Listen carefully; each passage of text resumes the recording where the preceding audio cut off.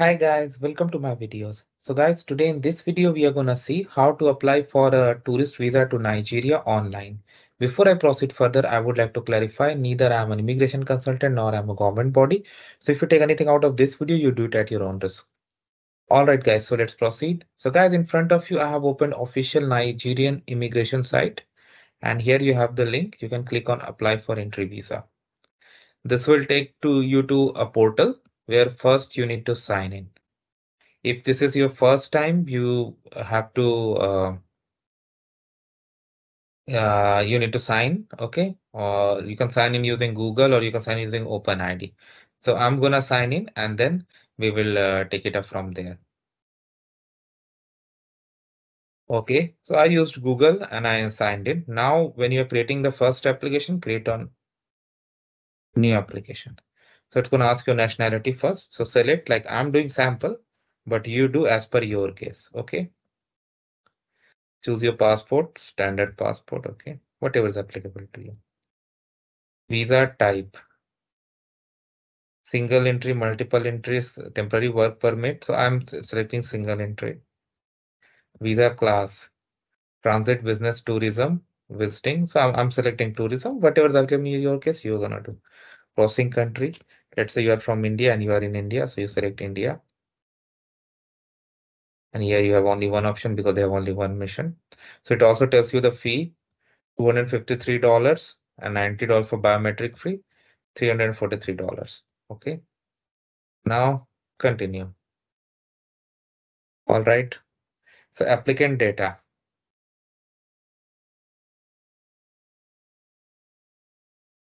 You need to have photo, phone number. It already picked up the extension. So I'm just gonna put some sample. Okay.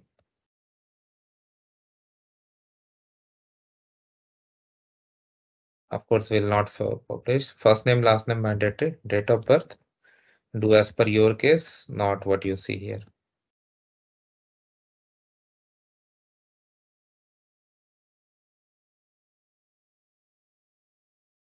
And they have some instructions also that you need to follow. I select single. What if I select married?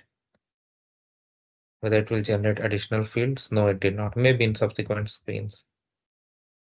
Email address, phone number, passport number. I'll just put sample.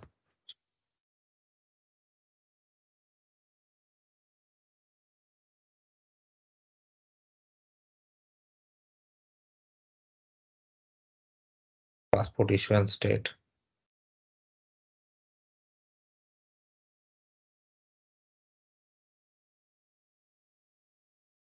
Oh, passport expiry date. I'm sorry.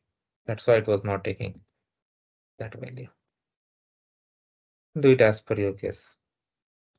Previous nationality, if applicable occupation, let's say IT, engineer, whatever is applicable in your case. Contact details, let's say you are in India, town, city, let's say you are in whatever is applicable in your case. Just don't go by what I'm doing. Address.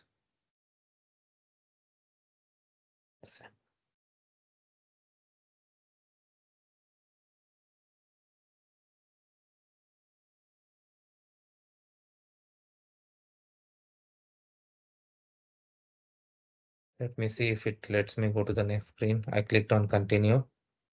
Image is required. Okay, I'm gonna see if I can do this. Otherwise, I'll tell you.